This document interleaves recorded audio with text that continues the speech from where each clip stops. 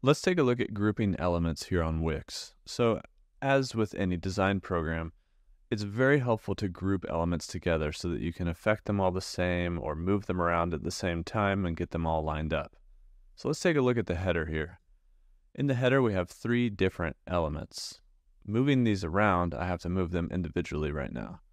But you can click or select one element, hold Shift and click another to select multiple elements. You can also click and drag outside of your elements to then drag over the top of the elements you want selected. So I've got these three elements here that I just selected. Now from here, we can do three things. We can group those elements, we can change the layout altogether, or we can apply animation to all of the elements at once. Let's look at changing the layout really quick.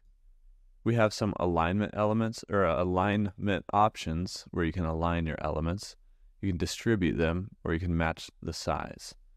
Now, aligning is a very easy way to select multiple elements and then just get them all aligned in the way that you want them to be aligned. In this case, I'd like them centered, but you can see how you can move around elements and align them together. Now, when you group elements, now we have this group here, which is kind of like this box of elements, right? There's a bounding box here we can affect, and we can move this around individual or all together, but then we can also select these elements individually still to make our edits to them if we want to. But they also will move as a group. We can also drag this down so you can push the whole group down along with the section itself. And so that's really helpful when you have lots of little elements especially, or just multiple things you want to move together, to group them together to be able to edit them. And then you can ungroup them really easily just by selecting the group and clicking ungroup elements. And that's how you can group items here in Wix.